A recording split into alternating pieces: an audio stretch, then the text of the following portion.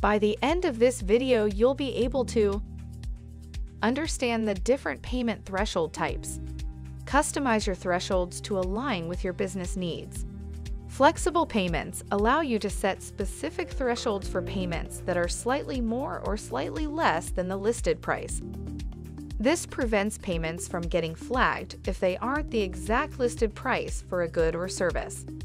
There are two threshold types, absolute and relative. An absolute threshold is a number value that the underpayment or overpayment from a customer can fall within while still being approved, $5 for example. A relative threshold is a percentage that the underpayment or overpayment from a customer can fall within while still being approved, 2% for example.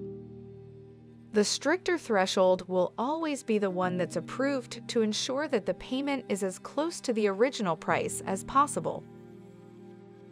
From your browser, log into your Coinbase Commerce account.